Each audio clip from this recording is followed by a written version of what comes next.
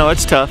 Every time the season comes to an end, it's tough. But you know, they're good. I mean, they're good. They hit the ball. They keep it in play, and you know, we just got beat by a better team today. You know, hitting-wise, I don't know if we've seen one with that good of hitting. That's for sure. You know, maybe some others.